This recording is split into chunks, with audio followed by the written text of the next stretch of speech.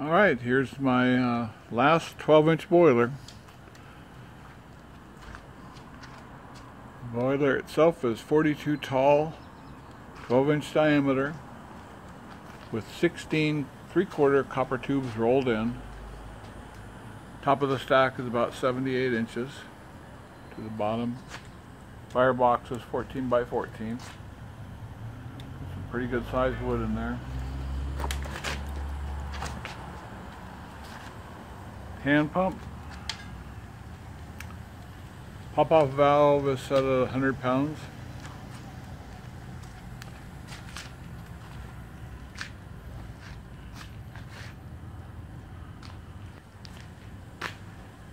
Tricocks right there.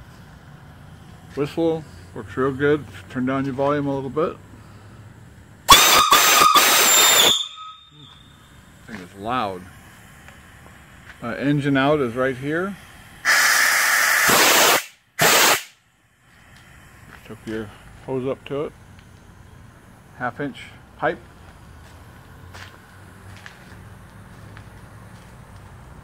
And hand pump is right here. 1-inch ram on it. This is the airlock valve right here. If there's air in the pump, just open this up. You got water coming out. You know the pump is primed. Sometimes when you run it for the first time, it gets air in it. Now everything you pump is going right in the boiler. Fill and drain is right here.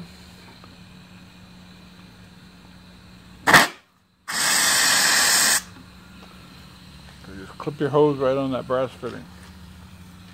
Really nice firebox. This handle does not get hot. There, ash pan is below it. That does get hot. Should be wearing a glove. Then your blower is right here, blower valve.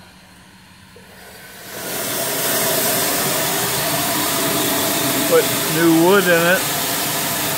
It really gets it going real fast. Goes right up the chimney. Tricocks. Real good. Water sight glass. Nice gauge on it. It'll pop off at about 100 pounds. I'm going to run it up there.